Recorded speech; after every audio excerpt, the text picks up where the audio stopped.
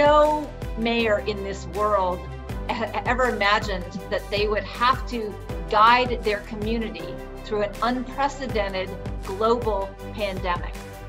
We are used to crises where something happens and then you have to recover from it.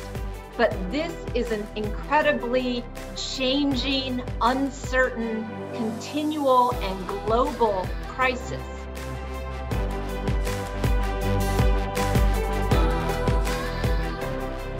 I love the dynamic of just really having people on the front lines that are pushing us to accomplish a goal. Like we don't have the time, we don't have the luxury in the middle of a pandemic to talk about what we want to see happen. We have to talk about, are we gonna make it happen? When is it gonna happen? And let's get it done. And then we also have to be able to communicate with the public what the truth is. No, we can't test everybody, but let me tell you what we can do.